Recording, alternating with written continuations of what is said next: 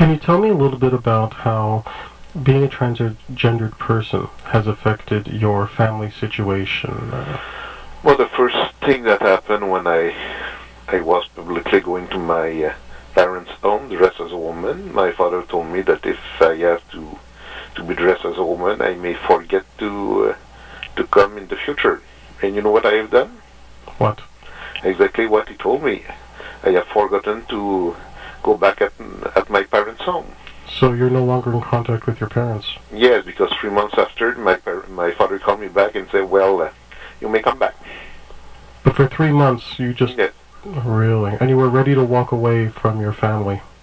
Yes, because if I have no choice, I cannot, you know the old proverb, you may bring a horse to the river, but you cannot force him to drink. Uh-huh. It's the same thing. If they don't accept me like that, they don't accept me, and that's how. Were you living with your parents when this happened? No. No, I was in my own house. And asking about, do you have your own family, and how did they react to this decision? Well, I have lost the spouse, I mean, word the spouse, the common law wife that I have at this time, and I found a new one 3 years later. Okay, so when you were with your first common law wife, this was before the operation? Yes. And did you ever confide in her that you had these feelings? Did she know that you were... She knew about that because the first day that I met her in 1982, I showed myself dressed as a woman. But, dress as a woman at home is one thing. Dress as a woman outside is another thing. And be a public figure in house, newspaper, radio, and television station, it's another thing too. So when it became too public, she just stepped down. So usually when you are a TG or a TS or a TV full-time, you lost family, you lost spouse, you lost children, you lost some friends, and so on. So it's not a surprise to lose someone, but you have to deal with.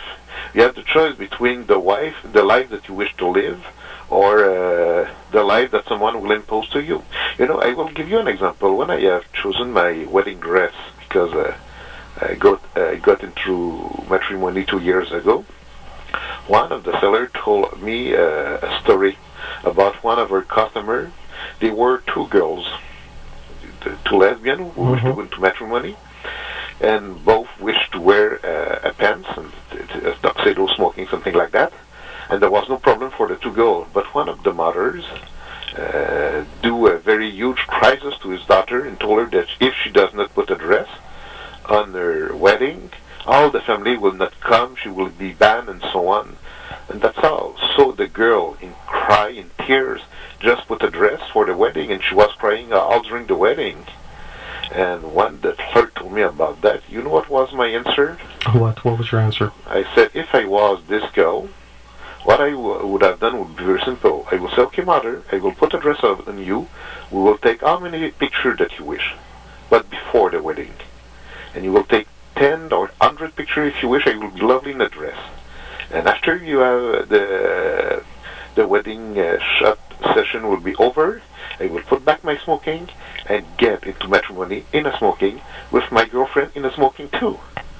Because it will be my wedding, and it will be my picture for my wedding. So if I do not wish to see me in a dress, I will see me in a smoking like my girlfriend too.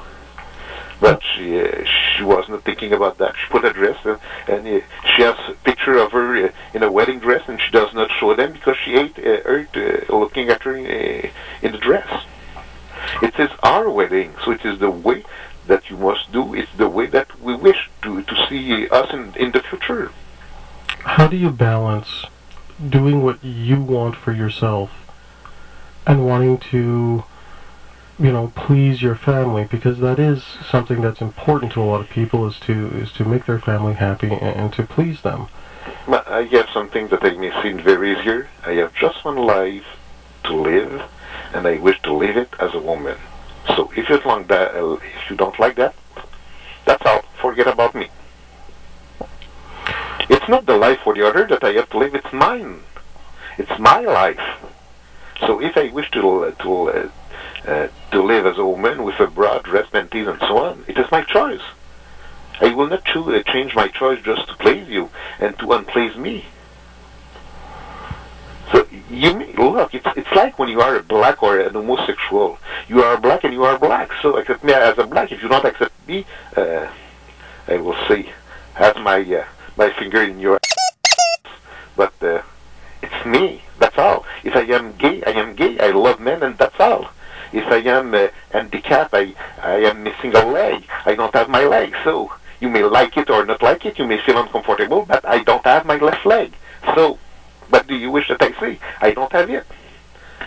So it's just people that must live with us the way that we are. Now let's talk about when you first made the decision to go through the operation. At this point, you were with a woman. Don't forget that I am still, I may say, half in the processes. I am not the full TS right now. I am still a TG. Oh, what is it? Transgendered. So it means that I have boobs, but I have what I say, a beautiful external big clitoris. Okay. So you haven't finished the entire operation process. That's right. All right. And I have no reason to go further right now. So you'd be happy staying the way you are? For the moment, why not? Because my spouse, my new one, the one that I married 2 years ago, loved this little extra. Okay, so you haven't completely lost the penis. That's right. You still have something there, which is... a big one. I'm sure enough big to match yours. I can't comment on that without getting into trouble. But you may figure it. Well, I'm sure our listeners can have very good imaginations, and they can fill in the gaps themselves. Anyway, our listener will be able to do it, so. I'm sure. What was it that made you decide to go through that operation? I mean, you were already a transvestite at the time? Yes, I live full-time as a woman since May 13, 1998. May 13, 1998. And is that after you had the operation, or is that when you went into the No, this date was very easy. If I wish to live half a man as a woman, I have to change of clothing at least 4, 5, 6 times a day. So put makeup, remove makeup, put dress, remove dress, put shirt, remove shirt, put blouse. So it was completely crazy. So I say, okay, from this day, May 13, 1998, no more a man, just a woman. And that's all. You're listening to Frank Talks Pleasures and Lifestyles, and we'll be back right after this.